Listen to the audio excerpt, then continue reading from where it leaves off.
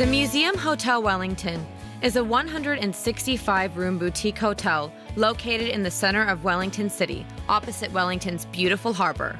The rooms are immaculate, and it is a great place for me to base myself for the week.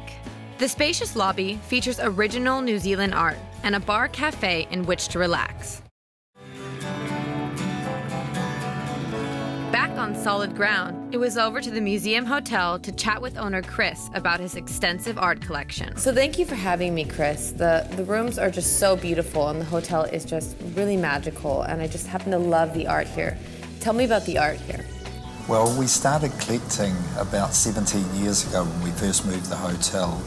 And initially it was just a few pieces to decorate the walls, but over the years we've added to it, and now we've got nearly 70 pieces, so it's become a collection recognised really throughout New Zealand.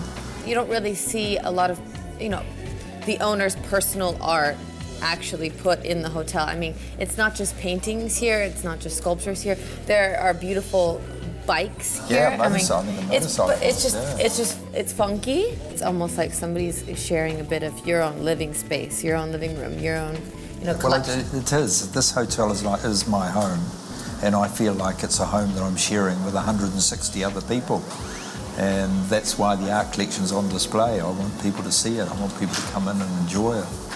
Just built the long gallery at the entrance to the hotel. It allows us to display paintings from galleries that are large that they wouldn't otherwise be able to display, so we can create this sort of constantly moving image. It's great.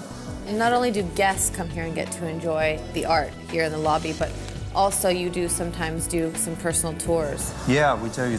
We found a lot of people began to get curious about the art collection, and we'd get people coming in off the street and asking if they could have a look round.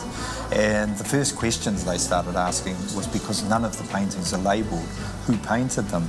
So we created this art guide which sort of allows people to come in, and it's sort of like a self-guided tour. Yeah, people love it. And you have a great story. There's actually a man outside painting the side of your building. Yeah, Gabriel. Tell me why he's there. He's French, but lives in Berlin, and he's quite a well-known artist there, mainly for a painting that he did on what survives of the old Berlin War.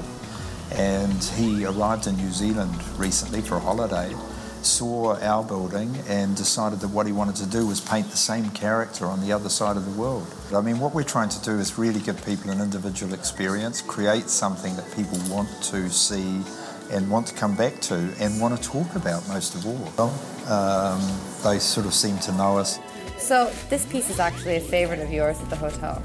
It is. It's a Jeff Dixon painting. He's a New Zealander that now lives in Queensland, which is good because it's much warmer over there. Yeah. And when you see the depth of that paint on the painting, that takes about 6 months to harden. So Queensland, he's able to turn over his paintings much faster than here. But the thing I really love about it is the colour and the really broad subject matter. I mean, you can look at it for a long time. That's exactly what I was going to say. Yeah. Chris was such a lovely man and so passionate about his art collection. It's such a cool thing that he shares it with his guests, and it really gives the Museum Hotel a unique look and feel, a hotel and an art gallery.